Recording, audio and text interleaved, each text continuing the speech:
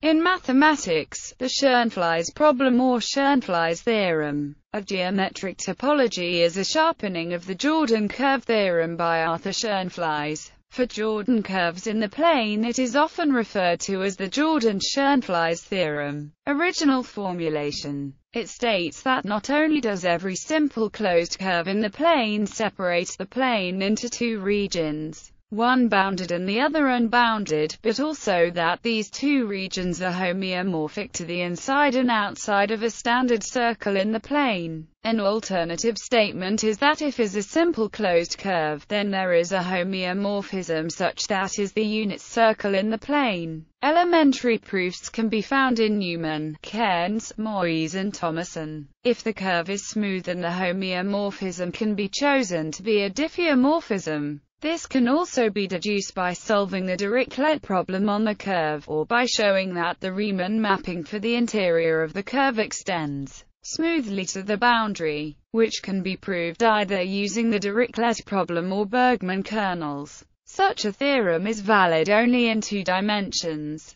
In 3 dimensions there are counterexamples such as Alexander's horn sphere. Although they separate space into 2 regions, those regions are so twisted and knotted that they are not homeomorphic to the inside and outside of a normal sphere. Proofs of the Jordan-Schoenflies theorem. For smooth or polygonal curves, the Jordan curve theorem can be proved in a straightforward way. Indeed, the curve has a tubular neighborhood, defined in the smooth case by the field of unit normal vectors to the curve, or in the polygonal case by points of distance of less than epsilon from the curve. In a neighborhood of the differentiable point on the curve, there is a coordinate change in which the curve becomes the diameter of an open disk. Taking a point not on the curve, a straight line aimed at the curve starting at the point will eventually meet the tubular neighborhood. The path can be continued next to the curve until it meets the disk. It will meet it on one side or the other. This proves that the complement of the curve has at most 2 connected components.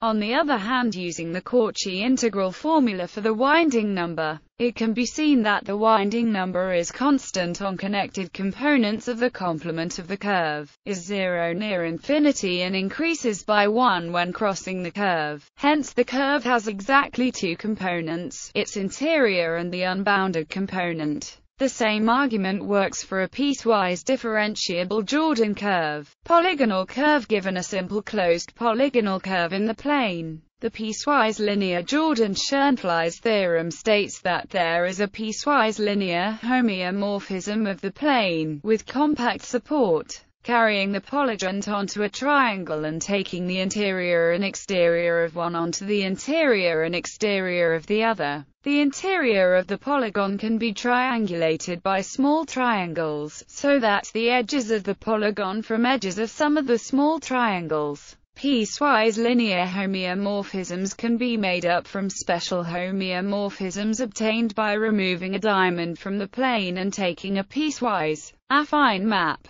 fixing the edges of the diamond, but moving one diagonal into a V shape. Compositions of homeomorphisms of this kind give rise to piecewise linear homomorphisms of compact support. They fix the outside of a polygon and act in an affine way on a triangulation of the interior. A simple inductive argument shows that it is always possible to remove a triangle with 1 or 2 sides on the boundary, leaving a simple closed Jordan polygon. The special homeomorphisms described above provide piecewise linear homeomorphisms which carry the interior of the larger polygon onto the polygon, with the triangle removed. Iterating this process, it follows that there is a piecewise linear homeomorphism of compact support carrying the original polygon onto a triangle. The piecewise linear nature of the map will normally require a finer triangulation of the interior of the polygon and triangle to which it maps in, order to exhibit the affine maps on smaller triangles. Smooth curve. When the Jordan curve is smooth, the unit normal vectors given on vanishing vector field x0 in the tubular neighborhood u0 of the Curve. Take a polygonal curve in the interior of the curve close to the boundary and transverse to the curve. By the piecewise linear Jordan-Schoenflies theorem, there is a piecewise linear homeomorphism, affine on an appropriate triangulation of the interior of the polygon, taking the polygont onto a triangle.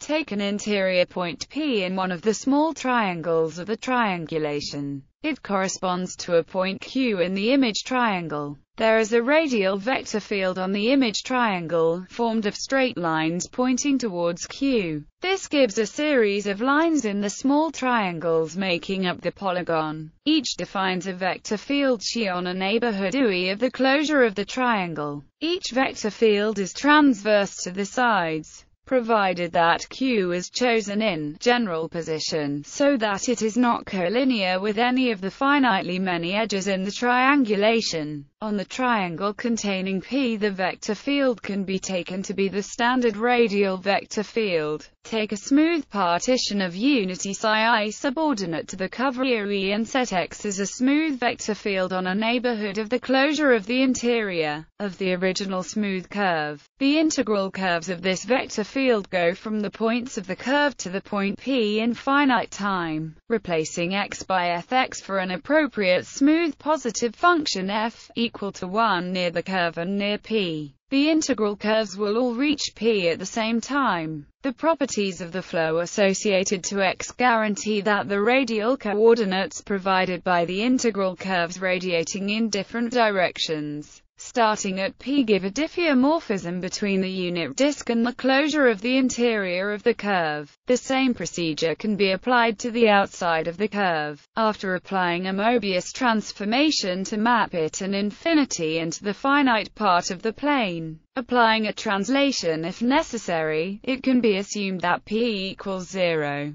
The two diffeomorphisms with the unit disk patch together to give a smooth diffeomorphism of the Riemann sphere are 2 infinity carrying the curve onto the unit circle. It carries the inside and outside of the curve onto the regions z less than 1 and z greater than 1. Generalizations. There does exist a higher dimensional generalization due to Brown and independently Mazur with Morse, which is also called the Generalized Schoenflies theorem. It states that, if an n-dimensional sphere S is embedded into the n-dimensional sphere Sn in a locally flat way, then the pair is homeomorphic to the pair, where Sn-1 is the equator of the n-sphere. Brown and Mazur received the Veblen Prize for their contributions. The Schoenflies problem can be posed in categories other than the topologically locally flat category, i.e., does a smoothly embedded sphere in the n-sphere bound a smooth n-ball? For n equals 4, the problem is still open for both categories. See Mazur manifold. For n5 the question has an affirmative answer, and follows from the H-cobordism theorem.